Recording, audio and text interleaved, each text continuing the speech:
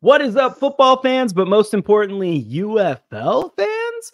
Welcome to another episode of USFLA. As always, your host, Ace, joined by my main man, Webb, over there. And joining us today, we have two special guests. One is a returning guest from our last episode, Scout. And then our newest member of the United Football Media, we have Josh from the Brahma Bullpen, our newest show, which has popped off since joining our network. So we are super excited to have him on. I love watching his show.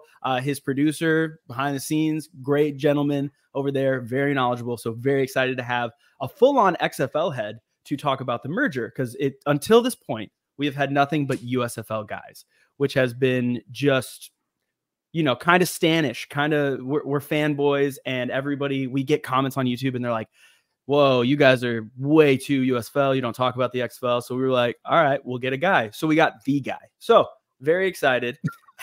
He's like, no, yeah, but very excited. Sure. And we have a lot to talk about. We got a lot of news, kind of officially, but a little unofficially, but we'll get into that. So which one do we want to talk about first? Should we go chronologically?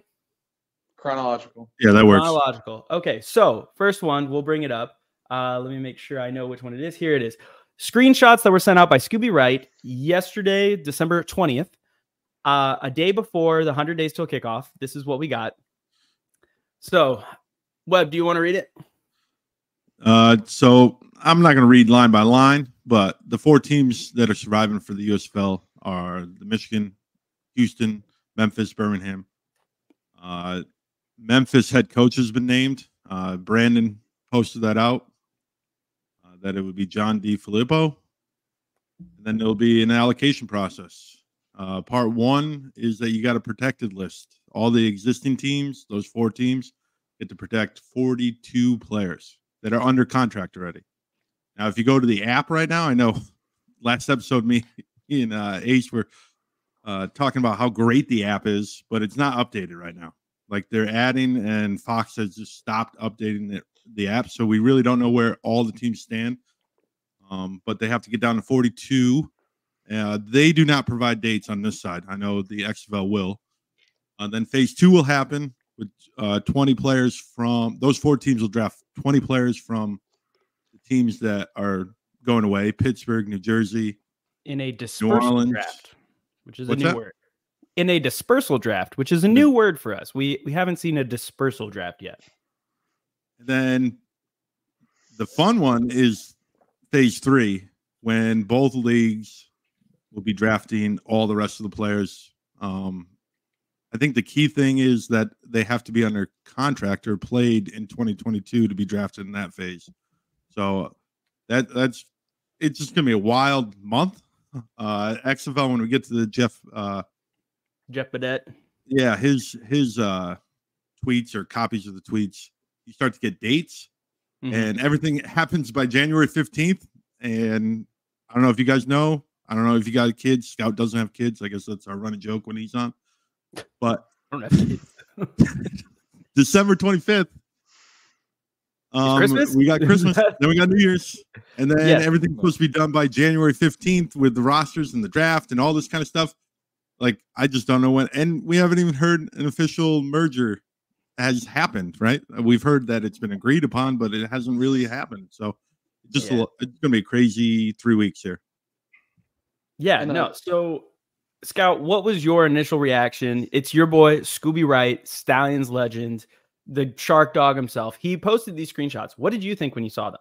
Per source. So, like, the first thing was like, oh my God, Scooby's going to get crap for this. Because, like, I just thought, like, I read that first one that he sent out, and I'm like, oh, yeah. Like, someone's going to yell at him. And then about an hour passed, and I saw it pop up in, like, some other channels and stuff, and I'm like, hold on, is this like just gonna happen? And then by like hour 7, I started talking about it because I was like, I have connections. I'm like, I don't want to get canned because, hey, I commented on this random post.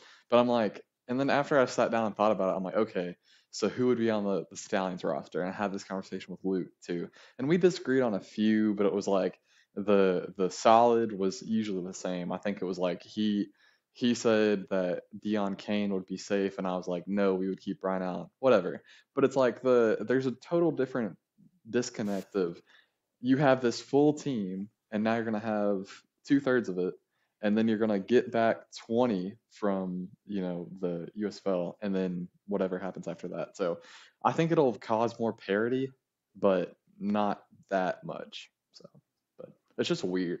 Like the timing is weird, especially because in high school and in college we're in a dead period of everything when it comes to off-season stuff. So I thought this was really weird too, because it's like you're timing it where the initial planning process is going to happen before New Year's. So That's fair. And then, Josh, for you as an XFL fan, once you saw this official text go out, and then Boogie had commented on Scooby's tweet about it, because Scooby was complaining that they were getting the news through a text, not a text from a coach, not a text from the Players Association, but like an automated text. And Boogie kind of went and commented, man, we just wanted to get you the information. You're still complaining, which gave it validity. So then you knew that it was like a real official text. So when you saw that, did that make you think, okay, maybe the XFL teams that we've heard are also true because they were spot on for the USFL teams? So first of all, shout out to Scooby for using the word jabroni in proper English when he did that. But from the XFL perspective, I was waiting for my news, right? Where's my Scooby, right? Where's my Scooby, right, coming out and busting the news so that we can all react and think about it. Well, then we got it a day later, right? Jeff Badet from the Vipers, from the Vipers. He pulled a Scooby, right? And so shout out to him. Those guys are doing what I consider the work for the fans, right? They're just like us. They're so tired of not hearing anything, not knowing anything. They just started posting it just because. And so excuse me, but I have a lot of respect for them for doing that, because they're probably catching a lot of heat that we don't even know about. So there's no telling what they're going through on their side. So we appreciate it. If there's a way of saying thank you other than saying thank you, let us know. But there's so many players out there, and I agree with Scott that you're going to condense the teams. Every team's going to get better. You're going to get closer and closer to what we consider NFL level talent. A lot of these players sign practice squad contracts and been jump back and forth, and you're really gonna. It sucks, right? It does, because half the team and half the league's going away, but cream rises to the top, so to speak. So, but anyways, I was just looking for my Scooby moment, and I got it from Jeff there with the Vipers. The one thing I really liked about this is it's setting up the USFL versus XFL. Our arguments. You're going to have 4 super teams from the XFL and the USFL going head to head, at least for year one. I know year 2 will start mixing. Hopefully it makes it year 2, whatever. That's a different conversation, but the sides are drawn. It's almost like if you follow baseball, American League and National League, with the DH and the non-DH, and like that's an NL player. He's a good fielding shortstop. But in the American League, you had like Derek Jeter and everything, like good like shortstops that can hit home runs. So now that's obviously changed, but that's what I took the most from it. I'm like, oh, so the USFL is going to stick with the USFL right now, at least until phase 3. And by the time you're in phase 3, you're already at 62 players. Mm-hmm. Like, how many more are really going to make the roster? By the time you get to 63, 64, those guys are really the marginal ones that are going to be on fighting for their job, because they already got 62 guys. And if you only keep 58, or what was the XFL number, Josh, last year for within actives? It was 55 started 55 total. Yeah, it was, and a lot of that played off to the Rocks player, or 54. Excuse me, no, 55. Yeah, they played off of the Rocks, last person to make the roster, or last person to get cut. This was player 54. 54, yeah. So it was 54, and then they were allowed to have obviously some practice squad. I think it was like 12 practice squad players on standby, but there was only the 54 that dressed for the games. Yeah, the USFL had 50, so with 58 being with the 8 inactives. Scout, what's up? The funniest thing with the AL-NL comparison there, the first time that I mentioned it to my dad was like, okay, well, are the kickoff rules going to be different? Or is it going to be like, oh, if you're the USFL, it's the USFL rules. If it's XFL, it's XFL rules. I'm like, and then I was thinking, I'm like, that would be fun, but I don't think so. Yeah. That I was just thinking the same thing because you brought up the DH, no DH. So it's like, okay, if you're playing in an XFL stadium, you're going to do their kickoff. If you want to do an onside, it's a 4th and 15 instead of a 4th and 12. What were the other? Oh, but then it gets different because in the XFL, it was 1 foot in bounds for a catch. Where in the USFL, it was 2 foot in bounds for a catch. And I think that gets way too murky and would just be really confusing to a casual fan who's watching because they'd be like, oh, that was only 1 foot. And they'd be like, they needed 2 feet in. And then they watch the next game and it's like, oh, they got 1 foot in. That works. And they'd be like, I don't understand what's happening. It would be really annoying to explain it over and over. And then did you see, I mean, in the XFL, we had that if you're in the fourth quarter and half the fourth quarter's gone and you're down, you can take the ball with a 4th and 15 instead of kicking it off the other team. Did they have a similar rule in the USFL? So, we were 4th and 12. It was 12? In the USFL, it was literally anytime you were kicking off, you could just do a 4th and 12 instead of an onside or a kickoff. Really? You didn't have to be trailing or nothing. You could have the lead and still do it. Wow. You could do it, dude, which I thought was crazy because when I got into this, I was coming off of being a big Madden guy. And so I was thinking if I was playing a video game for the USFL and I was good enough, I could make people quit online because with those rules, they could literally only touch the ball 1 time in a game if I was good enough. Right. That would be insane because they have to get the ball, either to open the game or at halftime. So I was like, if you're good enough, you do a 4th and 12 every single time. The other team literally never touches the ball. Now your offense would be exhausted. You have to have a lot of depth, but theoretically, the other team could never touch the ball. So I hear you admitting. I hear you admitting the XFL rules are better in this instance because you can only do it when trailing in the 4th. I did not know it was only trailing in the 4th, and I watched a lot of XFL football. I'll take that rule, but give me 2 feet. Give me 2 feet, man. 2 feet in bounds. I need 2 feet in bounds. They're trying to get back to the NFL. Kickoff. The USFL I hate kickoff. the XFL kickoff. I liked it in 2020. It was exciting. It was new. And then once I got into like my 3rd XFL game this past year, I was like, this kickoff is not fun. Like it's really anticlimactic because it's just a kick. You're watching a lot of players stand there, and then it's 3 seconds of he has the ball and he's tackled. It was much less likely for a kick to go back for a big return.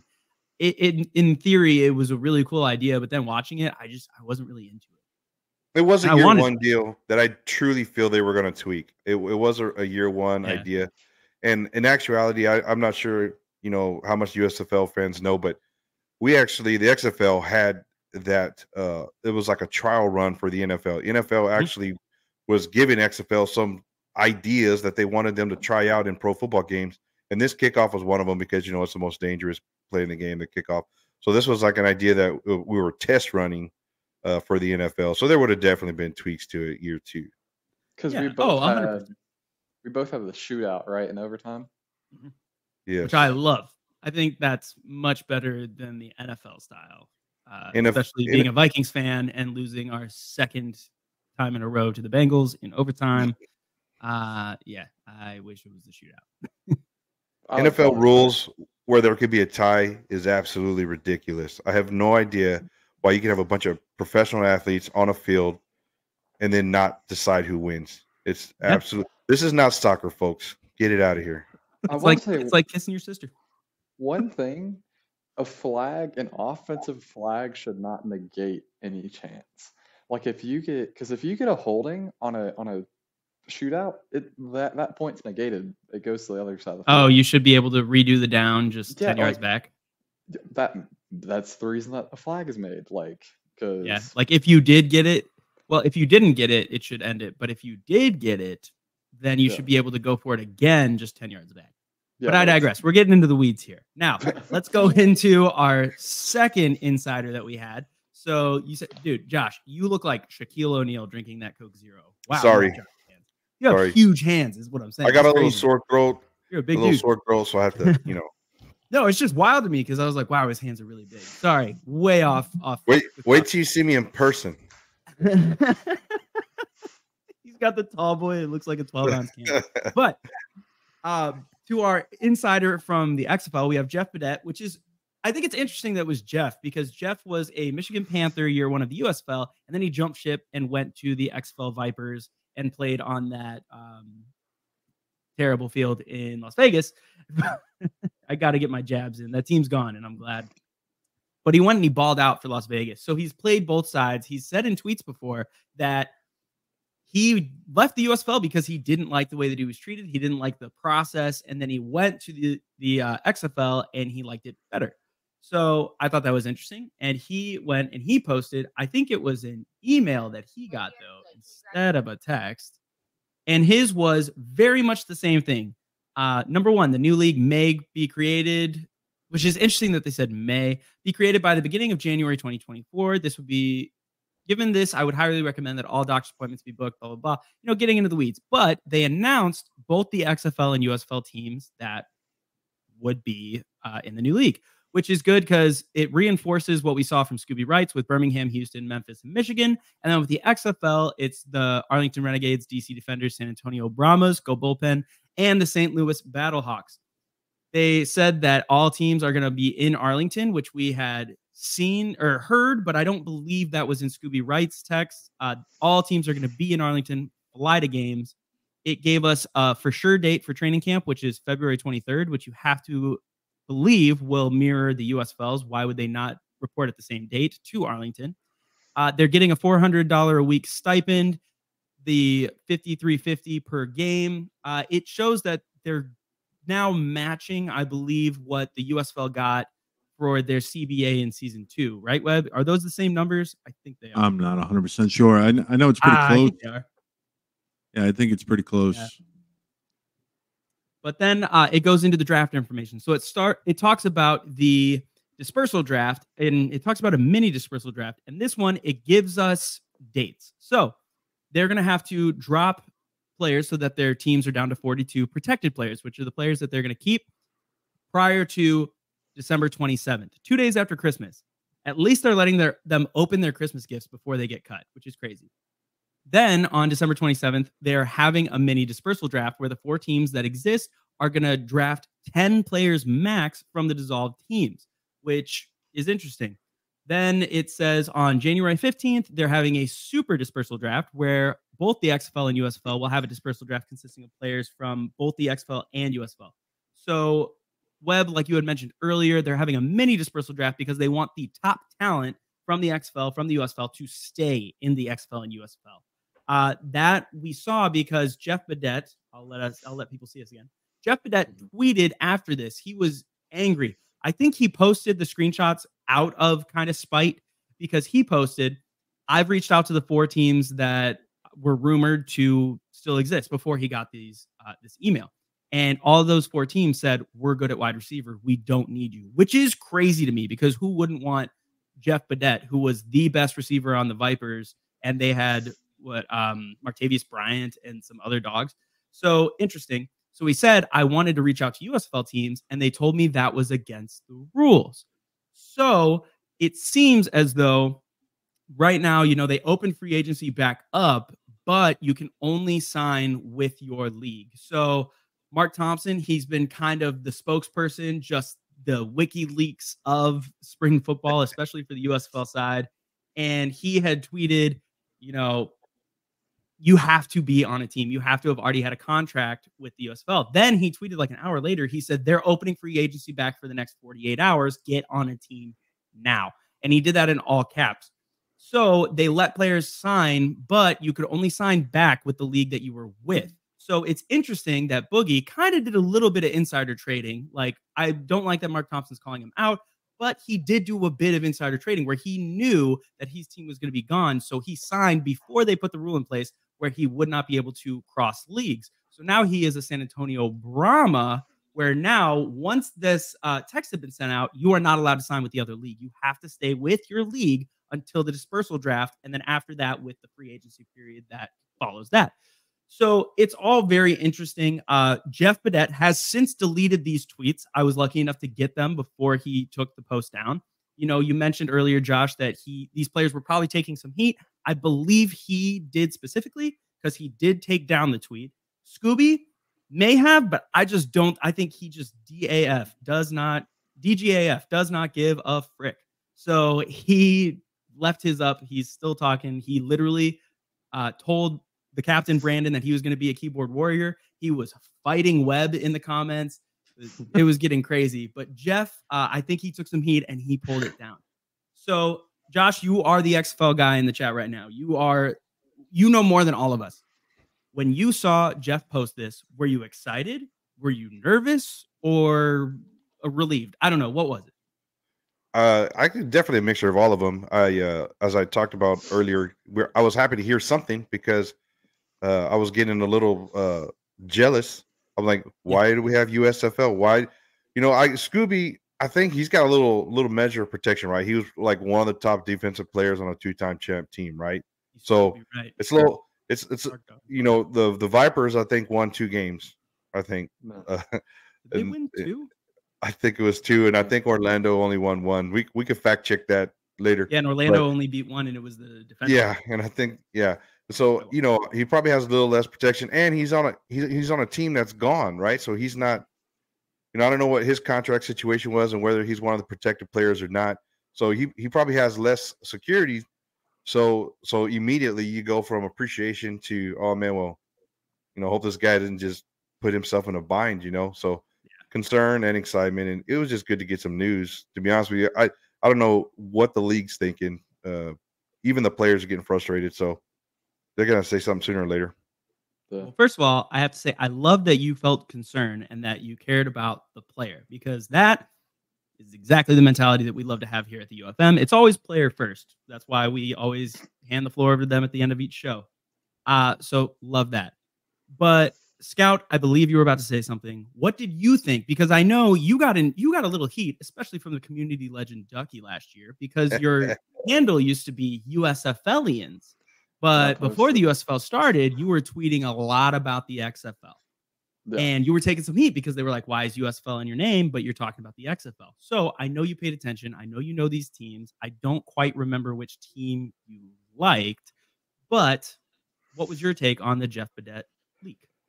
So I was sadly a 1-9 Orlando Guardians fan because I'm a Jacksonville guy and everything. I mean, I liked the other teams, but it was like the only one I could really get behind was the Guardians. And I think one team or one person, because he's not a player, that a lot of people are gonna be like, oh, is a offensive coordinator Shane Matthews for the Guardians? He's definitely gonna find a spot somewhere in this 8-team super team league. And if he doesn't find it in the league, he'll go to Florida or he'll go somewhere else, because he's like the offense was not the issue. Like there was some roster issues. I will say this 10 times over. Whoever thought that quarterback room was the same level of the other 7 quarterback rooms, that nuts. And you could have said that before. And I don't want to like talk down any of those players, because all those guys could have been, the quarterback 3, quarterback 2 on any other team. But when you have a room of quarterback 2s, no one's going to be quarterback 1. So, but yeah, but there's, I think a lot of the Guardians are Predators now, like for the AFL. Like a ton, like almost every notable one is now signing with the Orlando Predators. And I think some of the other teams are going to be a lot like that too. But I think a lot of it is that these guys are on vacation. Like these guys are thinking that, hey, I don't even have to report for another month. And so we're probably not going to see anything for another week or two, because they're having to talk to their agents, who are also probably not on vacation, but also not working their full load that they're usually doing in the spring and fall. And then we're having to get down the pipeline. So we'll probably see like first week of January, we'll see a ton of different stuff. But I would say Shane Matthews would be the biggest name that pops off the board to me. And like I know Lattimore. Latimer, Cody Latimer. He'll be another one that pops off the board for Orlando. But there's a lot where it's like we'll have to figure out what they want, because there's a ton of older receivers in the XFL, and especially on Vegas. And when you see the will they take an older receiver, or would they rather have a younger receiver? Plus, we're adding in, not only do we have the USFL college draft, XFL college draft from last year, we have the 24 class that's coming up too. And technically speaking, like, I'm not sure if they can't play, but I would assume they can play after they're done with their college stuff in this month. So I like your I remember there being a question on age. You remember that when the I don't know how close when the XFL started, there was a question on age when they were doing the draft, and when they started watching the XFL taking 30-year-old, 28-year-old players, there was a lot of fan comments saying, "Hey, man, I thought this was supposed to be a league to give young guys a shot. These older dudes already had their shot." That whole deal. That all got put to bed pretty quick though. But it's interesting that you mentioned the older receivers in the league. Yeah. Well, because I agree. I like that point a lot. That these were, and especially with the whole Player 54 thing, these were pitched as, you're a fringe guy, you're a young guy who didn't get a shot. And then you had the Josh Gordons, you had the Martavius Bryants, you had all these dudes. Like quarterback, I get it. You want to have the AJ McCarrons, you want to have a more veteran quarterback. But when you have receivers, when receivers are dime a dozen, dude, there's so many receivers. And you have these older guys who were in the NFL, messed their shot up. Josh Gordon, how many drug tests has that guy failed? And they're just like, oh, we're just trying to get, it felt like they were saying, we're trying to get big names to get views. Where the USFL, I remember Reuben Foster, he posted, everybody knows Reuben Foster because he was a huge guy in the draft, messed up his chance, Alabama, all that stuff. And he tweeted, is the USFL really a way to get back in the NFL? I might mess with it. I reached out to, because I was close with the last GM for the Gamblers, and I was like, Reuben Foster's on the market. He should be a gambler. And he looked, and he said, too old. He said, too old, had his shot. To Reuben Foster. So the Maulers got him. We didn't even try. And then you looked at the average age for the USFL teams, and I think all of them averaged under 26 years old, which is insanely young. So it was interesting to see the first XFL draft, and there were a lot of older guys. So it was a little weird, a little against the grain for what they were preaching, right? It was weird. But Scout, what's up? Defensive captain for the Orlando Guardians was 32-year-old Matt Elam. Insane. A ton of the Florida fans love. Like I think a few of those older guys were like, yeah, we'll get fan support, which like they did. Like there was a ton of people love Matt Elam and what he did for Florida as a program, what he did for the Guardians. Because even though they got one win, like they were close in a lot of games, and it was because of individual play. But yeah, I just looked at some of their ages, and I did not know I think was it Eli Rogers? It was 29. Latimer was already 30, or 31 actually. Forgive me. And it's just crazy because I know it's like half the guys on the Stallions are older than 26 now, and it's like when they were the first year, or because we're going to year 3 now, the first year they were all 24, 25, 26, and now it's like we haven't really put any at the front load of that. We've even backloaded a little bit when it comes to age. So I think we're definitely going to get to a point this year that you're going to see a split in, does this team care more about winning or more about the development? So I think NIL is going to change all that, because you're not going to get the 20s, the 21s, the 22s. They're going to stay in college longer if they don't have an NFL opportunity, because they're making money in college now, which might make it to where the age of these spring leagues actually gets to that more 25 to 30. Yeah. That is a good point I didn't think of. Now, Webb, you have been weirdly quiet for one of the most talkative people I know. It's my fault. I keep interrupting him. He keeps wanting to talk, right? He's and then I just jump in there. Right there. He's like, go back to the notes. I've been waiting. Yeah, the Maulers. I've been quieted. The two differences that I saw in Vedette's and Scooby's messages, the XFL said 10 for the dispersal of the protected, while the USFL said 20. That's a huge difference, that one team is going to have 52 and one's going to have 62 going into the big draft. So they need to work that out. But I'm excited for this draft. I got my fake GM hat on. Like, I love this kind of stuff. I've been waiting all off season. I loved our free agency period at the USFL for the 2 weeks before all the doom and gloom started to happen. I'm excited for this draft. I just can't believe it's all going to happen in legitimately 3 weeks. Like, it's just insane that DJ Daniel, all pro all USFL corner is going to be out there. Like, does he go to the Stallions? You're worried about Brian Allen down there.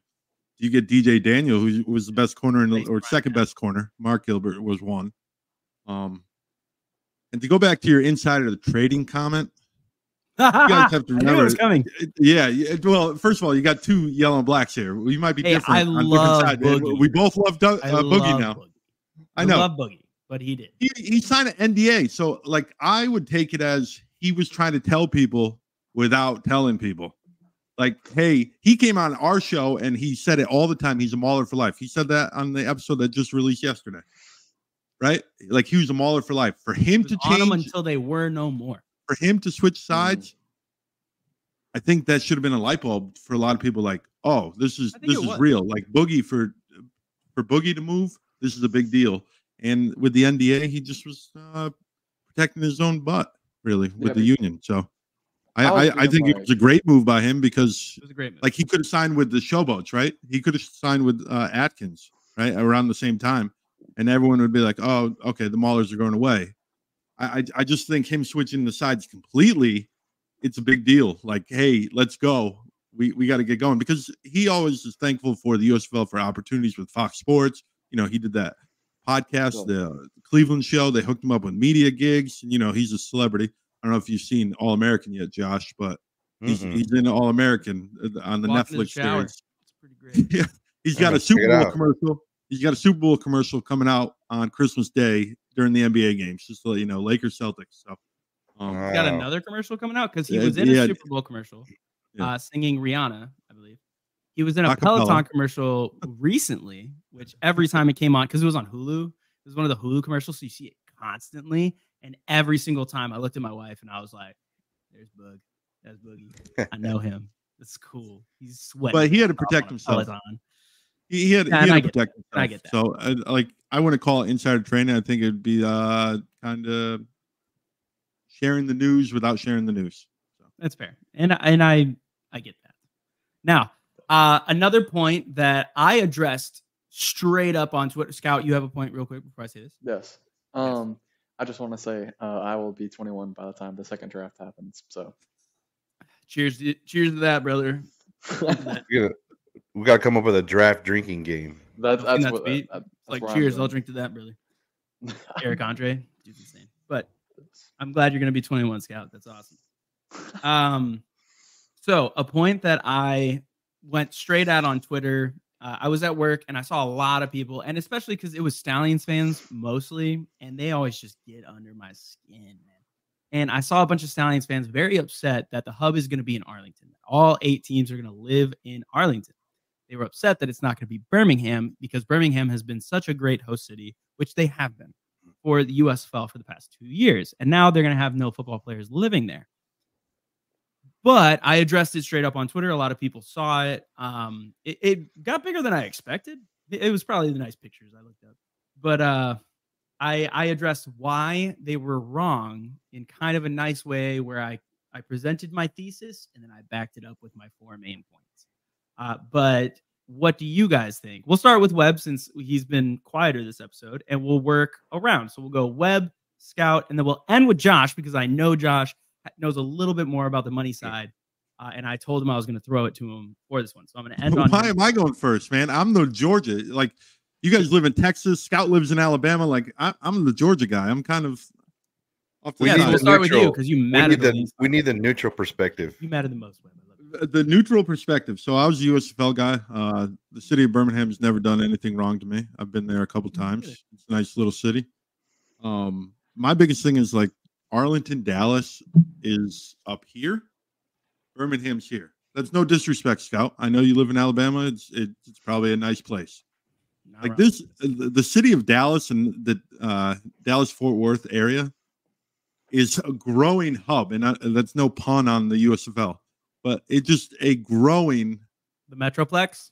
Yeah, it is absolutely insane on how fast it is growing, and it continues to grow, and Texas is the most diverse state in the country. Like, there's a lot of business there, a lot of opportunities for businesses, other businesses to maybe work with the XFL or the UFL, whatever you want to call it right now. it just makes business sense. Like, let's be honest. It just makes business sense. Birmingham is a nice little city. I hope they keep their team because I can't stand them. And it's nice to have a team that you just can't stand. And it just is there all the time. I don't want them to disappear. But I think it's a smart move for the league to grow as a whole. Scout, I know you've been chomping at the bit here. Go ahead, make your thesis for Birmingham. I mean, I think the toughest part will be like the interpersonal side of a football relationship. I think like it'll still be fine on game day, and I assume the game day staff won't fly from Arlington to Birmingham. I would assume that they're local, or at least like most of them are local. But the players, obviously, like I know, like you'll probably hear Scooby say it tons of times. Even some of the away players that were visiting Birmingham about like running into people like that mug shots in like right in Uptown would have players in it, people in it all the time. Like I was telling Webb last time I talked to him, I met Trevor Cathell for the first time at that mug shots. And it was just totally random. And he was like, "Hey, what do you want?" Or like, not what do you want? He was like, "Hey, what's good here?"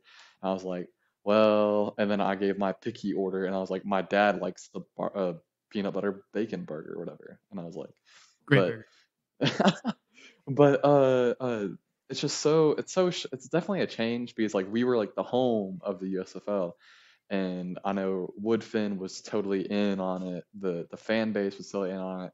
I honestly think like definitely of like content creators, we probably have the most number of content creators. And we have even content creators like in Colorado, like Giddy Up is in Colorado, and there's a ton of other guys now. But it's like but moving it out, I don't think a ton will change. I think it will just be a hard pill to swallow. But I think like we'll still be here. We'll still have really good attendance. But it definitely puts a thorn in the side because like I know Luke had already reached out to me about trying to like face-to-face interview players, and that probably won't happen. With them moving to Arlington in what, like February? And most of them don't live in Birmingham right now. So, but yeah, so it'll just be, live and learn. But before Josh goes, Josh, welcome to a jointed league here, where the Stallion fans think everyone should bow down to the red and khaki. So yeah. I'm just welcome to it. It's all emotional, yeah. And I get that, Scout. I get it. You guys love your team, and I get it. You guys have had your team, but there's 4 teams that are like I don't have the Maulers anymore, man.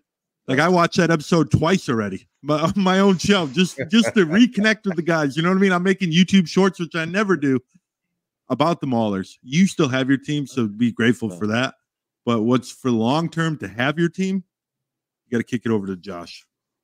So first of all, it's not your fault. Everybody from Bama is probably this way. You're not the center of anything, right?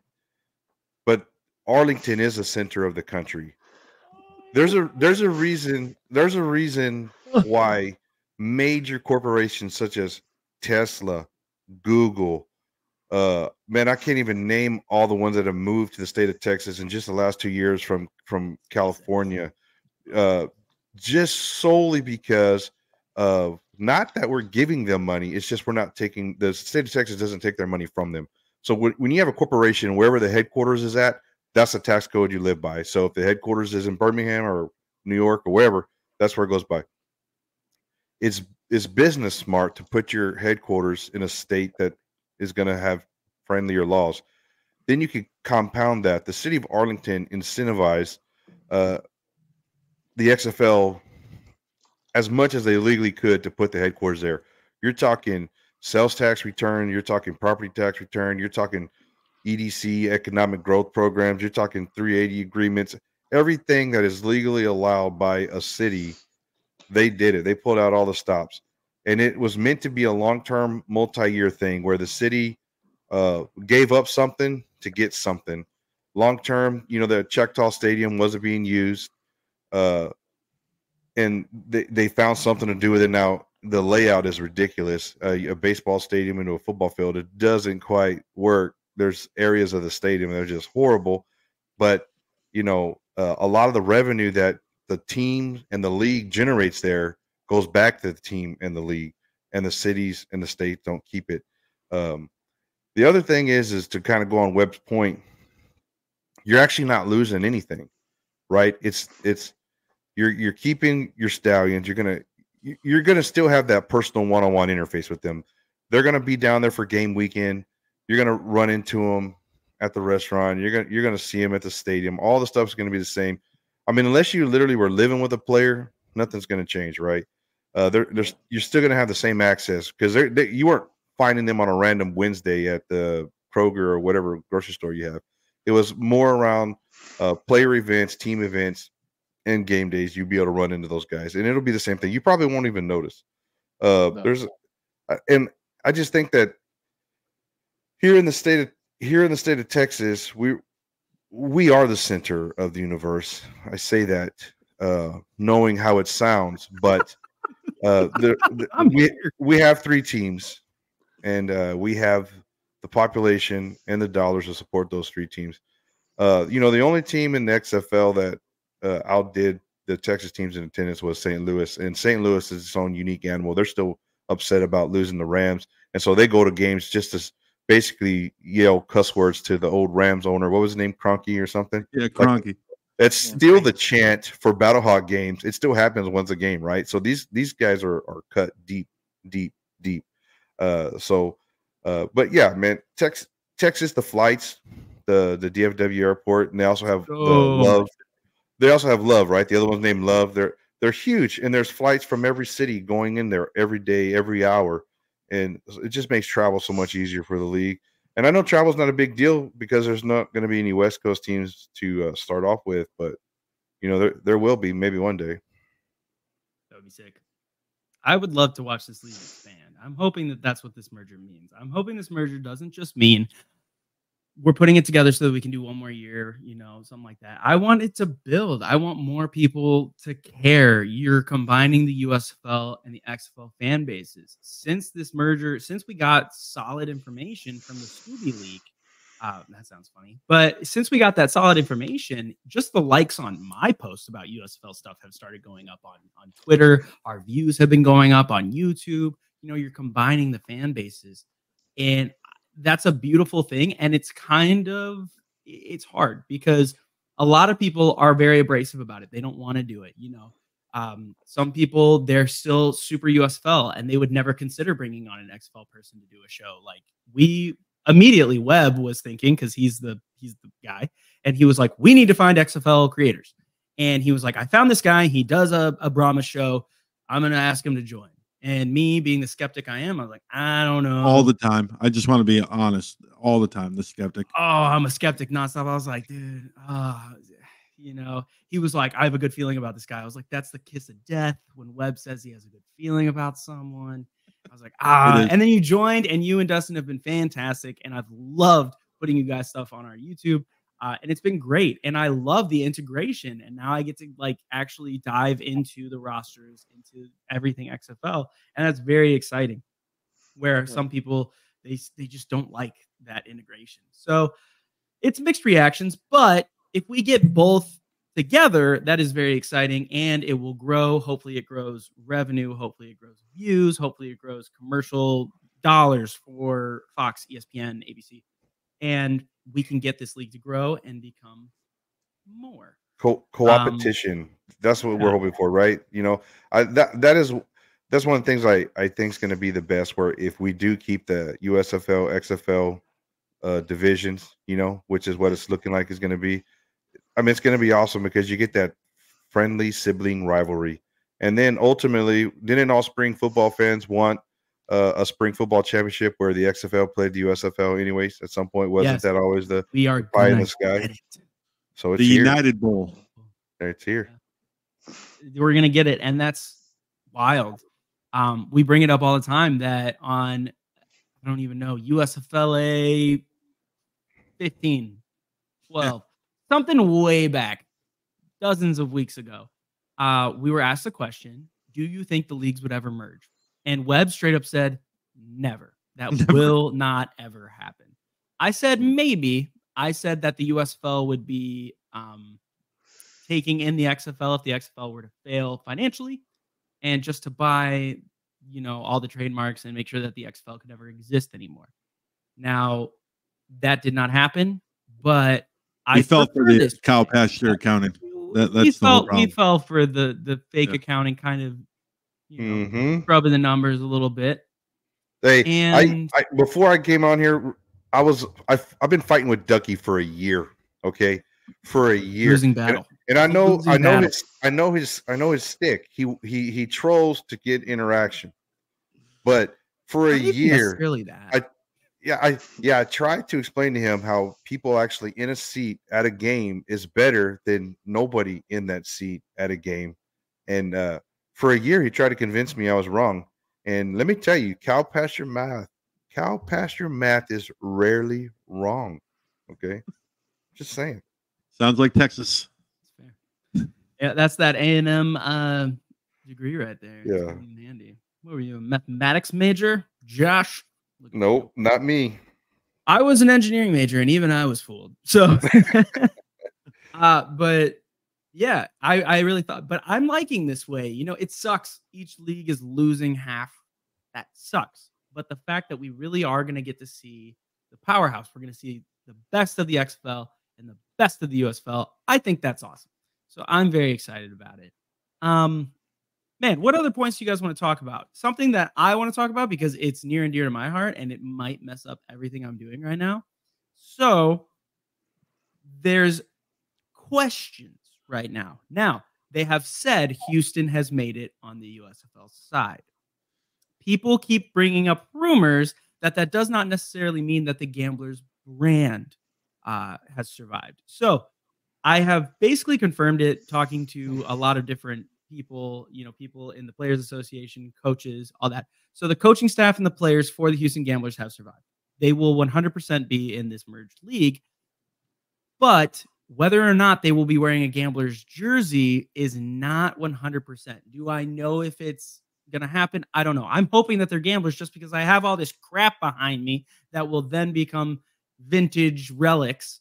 I hope they're still the Gamblers. But there's a chance that because it might pull in better numbers for attendance, better numbers for viewership, that they might take the team that is the Gamblers and put them into Roughnecks uniforms.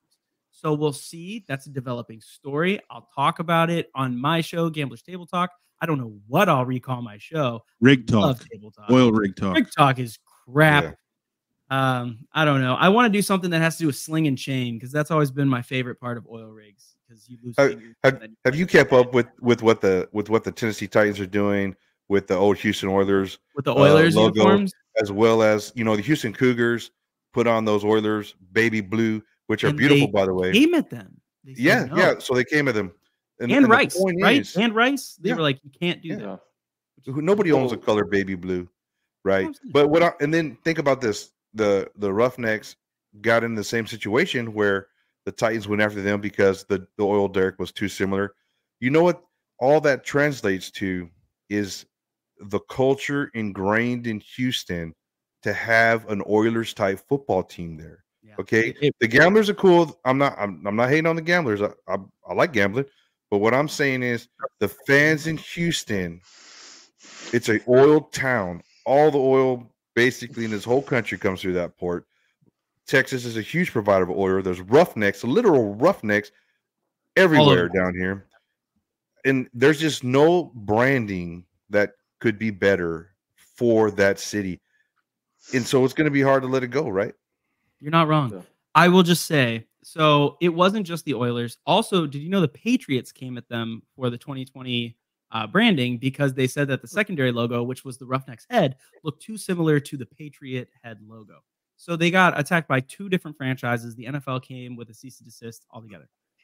Interesting. So they redid it. Now the oil rig is much more H'd. It's not as pointed. And then the secondary logo is not at all the Roughneck head like it was.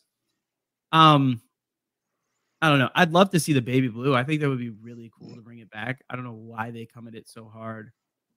I digress. it's just really frustrating for me as a content creator because everything I have has the Gamblers logo on. Everything.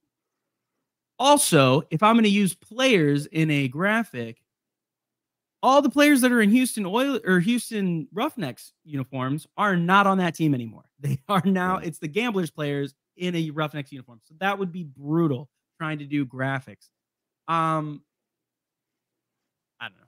It's a difficult thing. Scout, what's up? Secondary thing here. So Houston with like the Roughnecks thing is like, I'm a huge Gamblers uniform guy, right? I like love the logo. Kenji Bahar in the black shirt, black top, white pants, silver pants.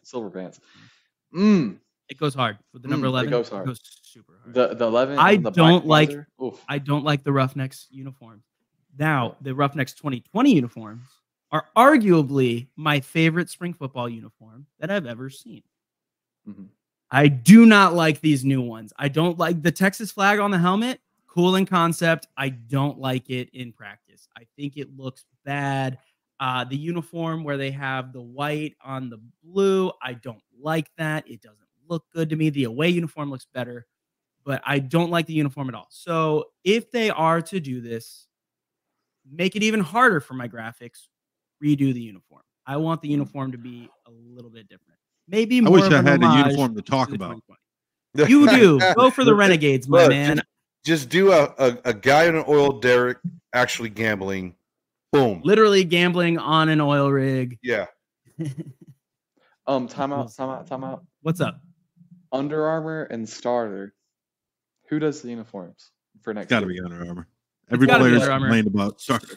Starter never actually did anything with the USFL. Yeah, but then do we have Starter like do jackets and stuff like off-field merch or coaching merch? It's what is it? Antigua? Is that what it's called? Yeah. Well, that's for the USFL. I like their stuff. But I'm saying like we'll start to see like some weird merging in, and then if Under Armour starts making the USFL jerseys, I know we just jumped off Houston, but that would be so cool. But would the Stallions have that same stupid would we all have the thick stripe down the side? I hate it. Yeah, I don't like it either. The 4-inch stripe that's on my right thigh. I want better hats. I just bought this 50% off on the USFL website. I got the new era Gamblers hat. It's not good. It's not a good hat. They should the trucker hat for the XFL, bro.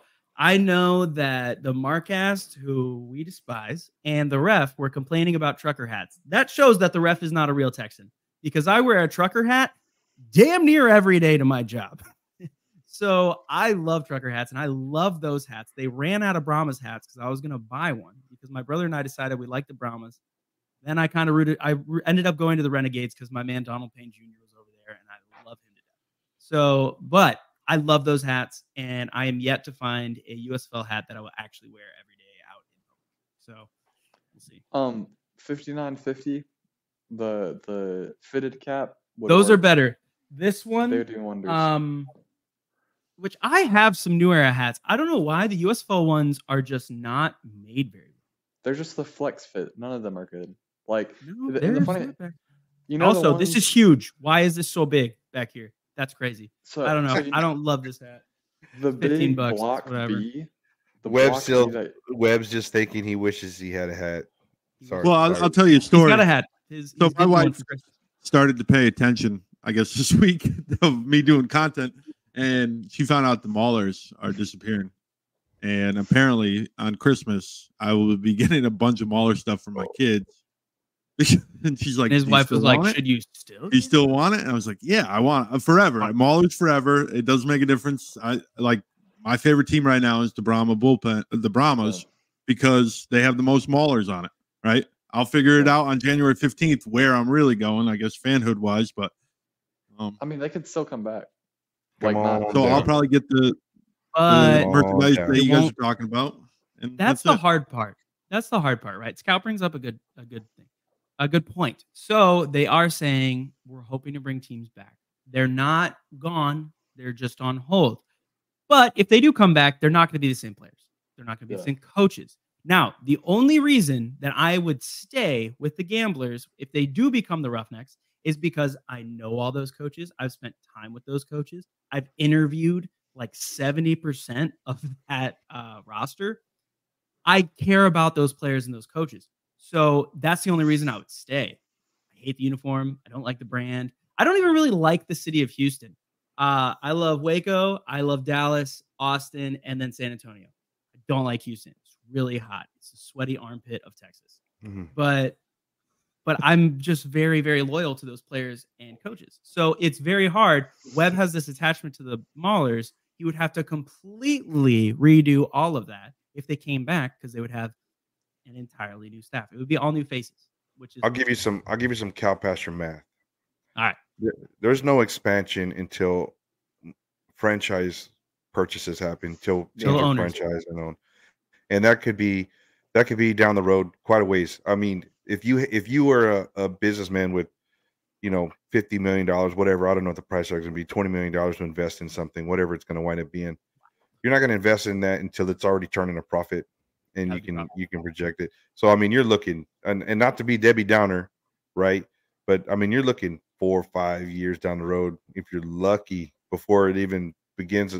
I don't even know when there was rumor that The Rock in his meetings was already talking about franchise sell-offs, like as soon as possible kind of deal. But you got to make money before you can sell something for money. The one thing I will say, the 4 franchises that are coming over from the USFL side, they all have connections. Fred Smith from FedEx, he brought Memphis a team. The guy that runs Yellowwood in Birmingham, I think he's been rumored in Birmingham. Well, he's making a face there. But there are connections. I forget the guy. Who's the guy in Detroit? I know, Scout. Come on. Come through for me. There's a guy in Detroit that really brought them up to Michigan. Well, I mean, Houston, there's a Ford Motor Company. What's that? Like Ford, like it's not Ford. Well, it's not Ford itself, but I'm pretty sure it's connected. You'd have to ask and then Panthers Houston is Houston. Both leagues would have had to figure out that problem anyway. And I think if you start to turn a profit, Houston would sell it off, no problem. But that's the one thing about the USFL side that's coming to this. There's already connections to some money there.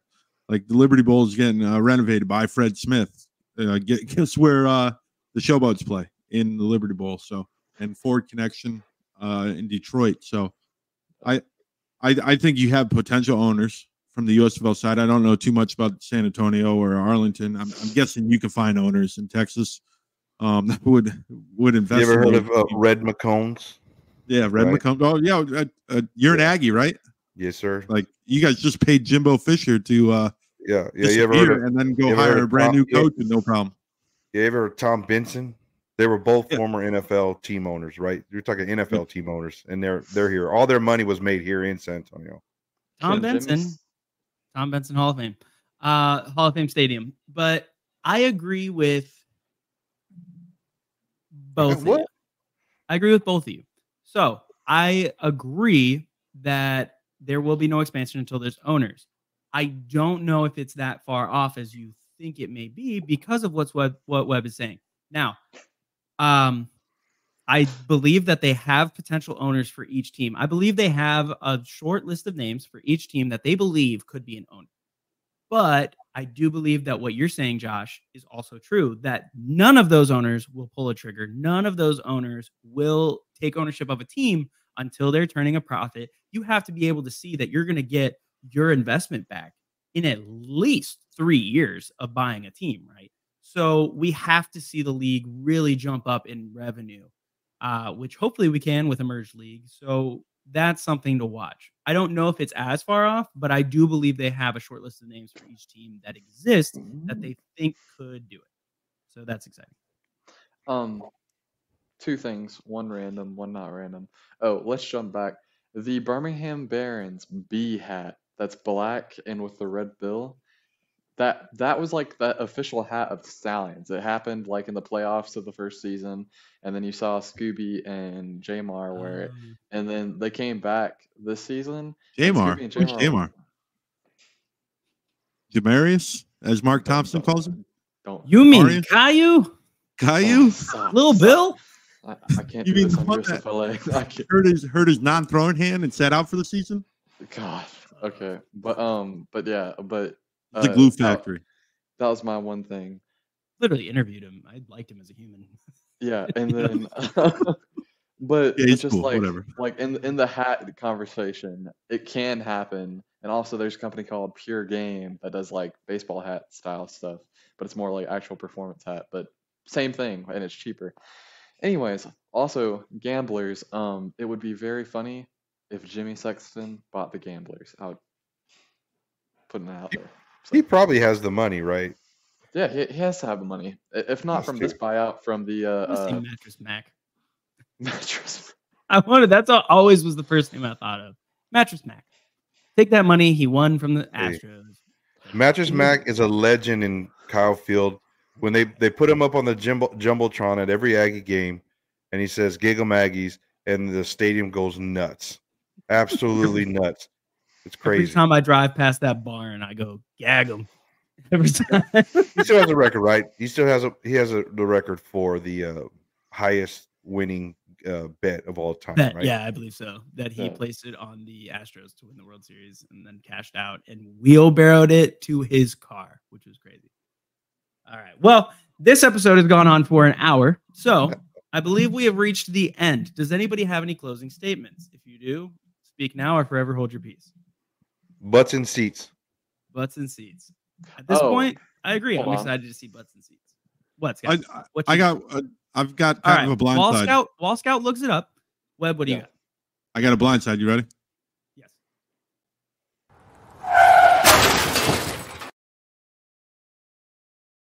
All right, blind side. I got to play that video. I love that video. I've seen this before. I've seen this. Our transitions are fun.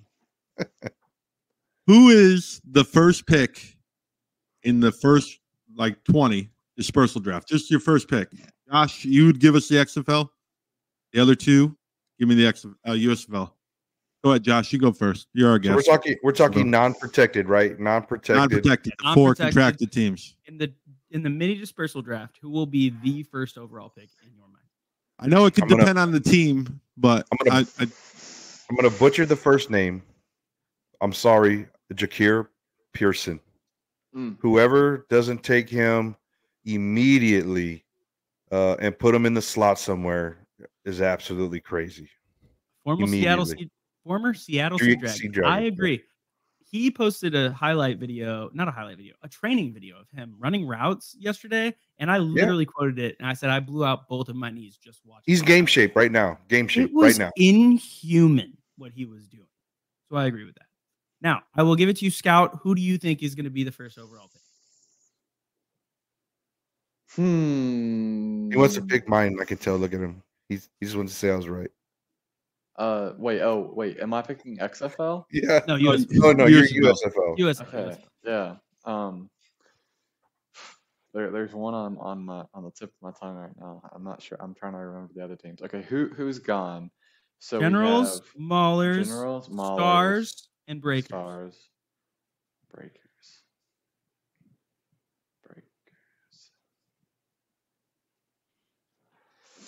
Okay, I have I'll just pick my favorite, what my top one for every team would be. So from the Breakers would be Surratt, and then from the Generals would be Victor, and then from the Maulers would be Henny, if he's not signed somewhere, or has he signed somewhere else? Nope, he's gonna be and then which insider trading thing you should help your other teammates. Anyways, but and then he couldn't. He was on a 2-year contract. Oh, facts. And then who was the fourth? Who am I forgetting? Generals. Oh, the Stars. Sorry. You said the Generals. Oh, there's a few. Dog. If I'm drafting, I'm picking Matt Colburn. That's crazy off the wall, but you're taking Case Cookus. Anybody who takes Case Cookus is immediately a playoff contention team. Especially if it goes after off of the record of last year, right? It's either going to be Memphis or Michigan that's going to go first. Well, Memphis has Cole Kelly, who kind of struggled. Michigan, they don't even have a quarterback on the roster. He just signed back to the NFL, so he's not even on the team. Yeah. So, dude, Case Cookus is 100% the guy. Now, if you're looking at the the Generals, I don't think it's Vito. I love him, but I think it would be DJ Daniel or maybe Shalom Luani. Or if you need a DT, Toby Johnson, if you're trying to win. Toby Johnson. Chris Orr is probably the biggest difference maker, though. As far as Chris Orr will go, and he will reshape your entire defense. Now, for the Maulers, I believe it's Kiava Tizino. Ruben Foster. Tazino's not even on the roster. I don't think Ruben will play. Free agent. I don't think Ruben will play. Ruben played because he was able to play for Jaron Horton. I think Ruben's gone. He was only going to play for Jaron. I don't think he even plays in this new league. So I say Kiava Tizino. And then Breakers. Hold on. Tez cannot be drafted. He's a free agent technically. Because he went to the NFL. Okay, then I'll agree with Henny. I do like Madre London, though, even though he screwed me in fantasy 2 years. I like Madre. Then Breakers, probably Vontae Diggs. I don't know. I think defense is so much harder in this league, honestly. And then who's the nope, he's too old. Yeah, too old. Too bad. And running backs, dude, GMs will tell you running backs are a dime a dozen. Receivers Vito Victor. Hello. I don't think so. I think running backs aren't going to go first. I just don't think that's true. And then the last team is you went through all of them. Who? Philly. Which you already said. I said Case Cookis. I said the Maulers. I said the Breakers. Yeah, you went through. That's it. Oh, and I said the Generals. Okay, I'm done. Yeah, but Case Cookis 100% is going to be the first pick. He literally makes your team a playoff team just by signing him. I don't care who your quarterback is. I will say you don't have a salary cap. Why wouldn't you take the second best quarterback? Quarterbacks get hurt nonstop. Look at the NFL.